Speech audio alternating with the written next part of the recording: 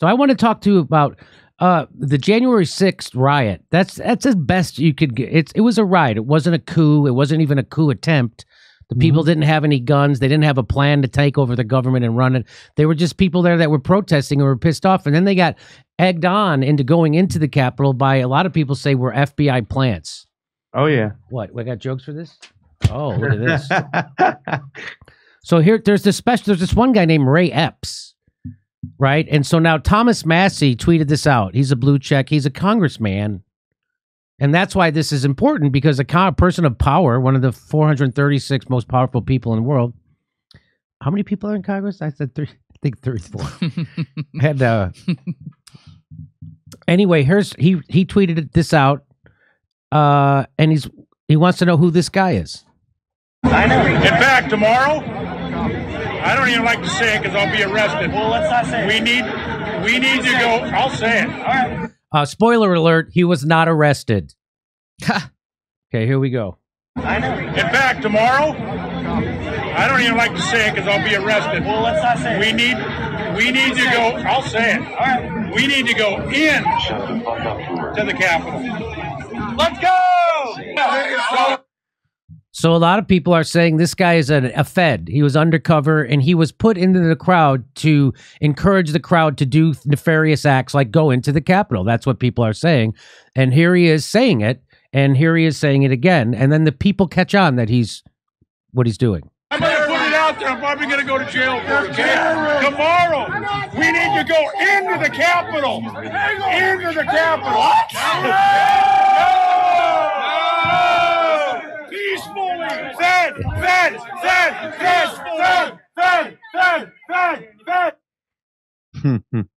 So they know he's a Fed, and now he knows he's been found out.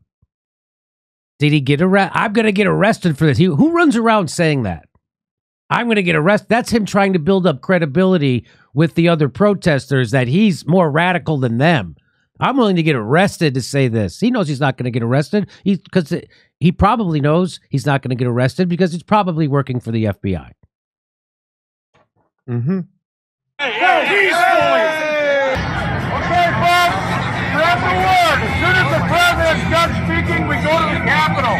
The Capitol's this direction. Done speaking. We are going to the Capitol, where our problems are. It's that direction. He spread the word. So now he comes up to this guy. He whispers something in his ear, and then as soon as he gets done whispering in his ear, the guy picks up the watch. Mm-hmm.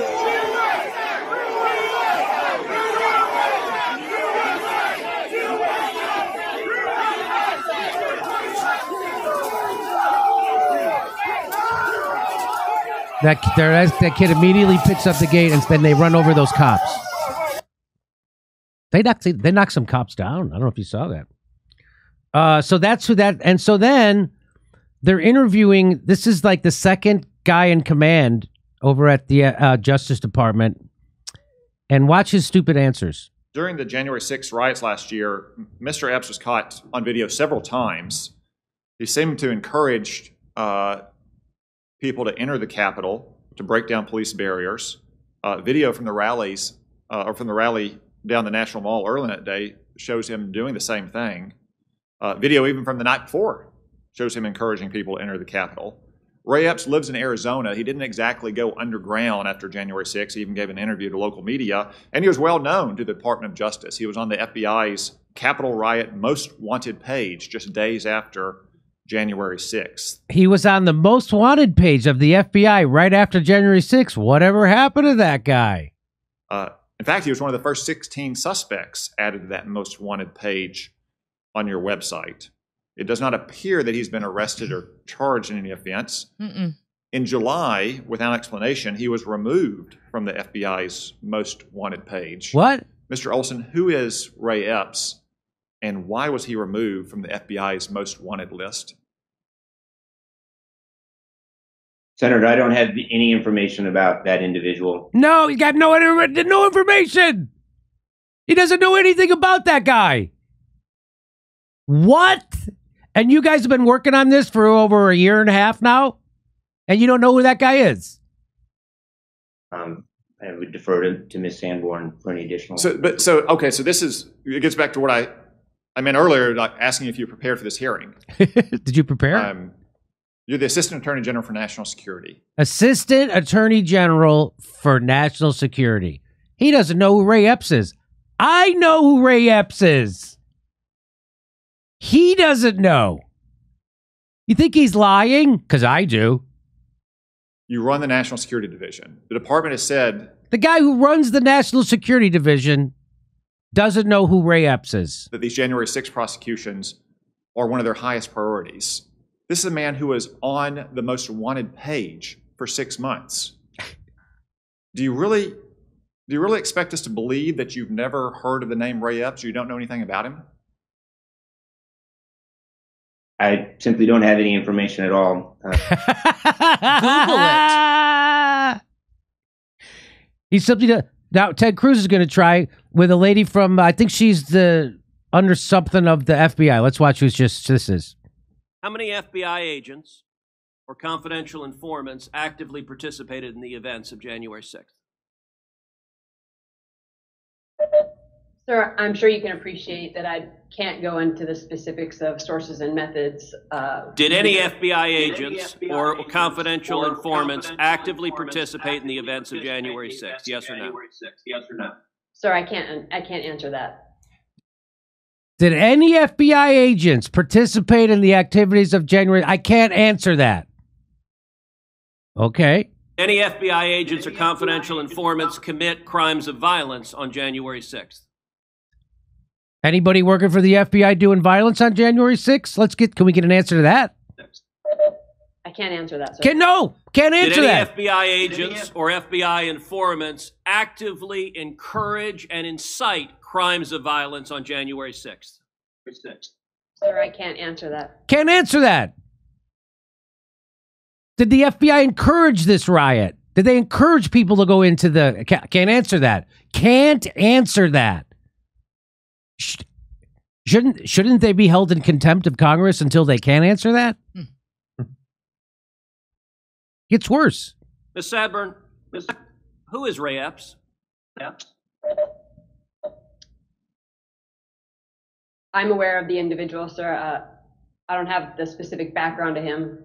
I don't know nothing about him. I heard of him, yeah.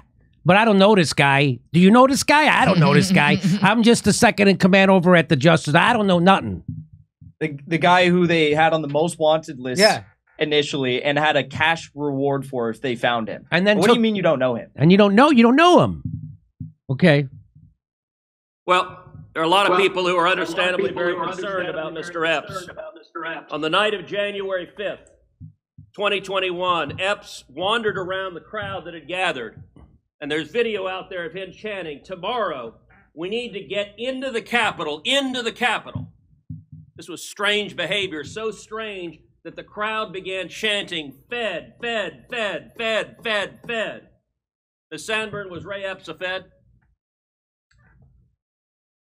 Sir, I cannot answer that question. Was Ray Epps a Fed? I can't answer that question.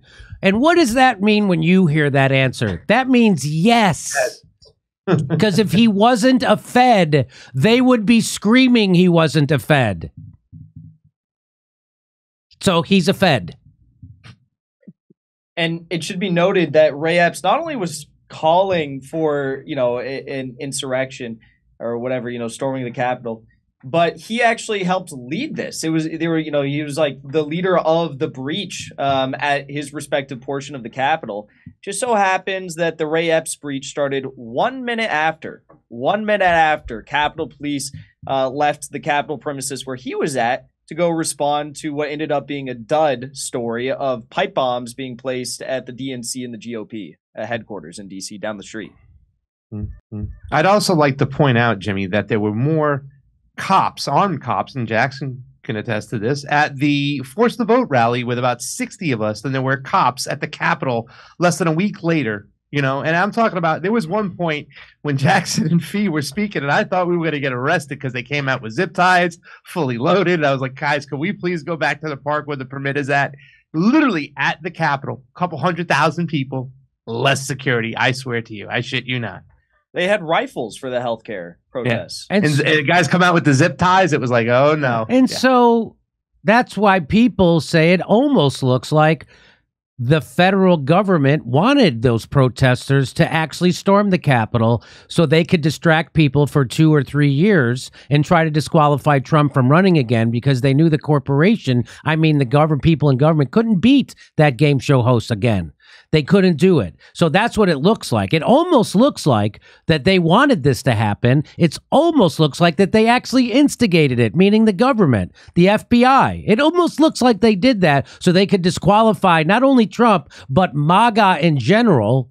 And they would be bad people. They were not, now they're enemies of the country. And that's exactly what Joe Biden said in his speech, where he was all drenched in red light, was that MAGA, meaning those people, they're enemies of the country. They're enemies of our democracy, and they're enemies of our Constitution. That's what he said in his speech. And that seems like, some people would say, it seems like, it's almost like this is a big plan to get rid of Trump and to distract everybody from how the government isn't doing a fucking thing to help you. Yeah. And I think we should also not forget that it was a Stop the Steal rally. Most of the people were there, and I was there, where they get educated and learn about elections. They felt like they didn't get a fair play, and that's why they were there. And we don't have just people like Ray Epps. We have guys like John Sullivan, right, who, you know, was interviewed. It was all these Black Lives Matter rallies.